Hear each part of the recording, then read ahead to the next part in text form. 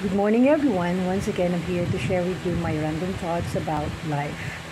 Let's say I'm currently right here at Uncle Badong's wake, and that actually makes me realize that indeed we all die. That's normal as being born, aging, and yes, dying and being sick as well. So basically, one after another, people are dying. Actually, currently, my classmate Rhea just died, and my uncle Badong died last May 6. So basically, prior to that, I have another classmate with Testa, with Cookery, who also died for, I think, goiter. So there's a lot of reason, dietary or any medical condition that makes people die.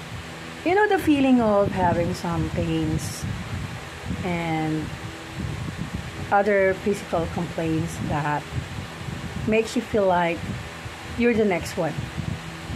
But I try to brush it off because I was also thinking that my mother, who is aging rapidly and also is getting sickly, needs me still, so I must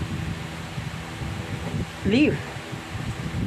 So basically, what I'm trying to say today is that kindly be responsible of your own body and be mindful with what you eat. That actually more often the diseases right now are dietary, so it is due to what we eat, and basically try to be considerate and take some time to exercise.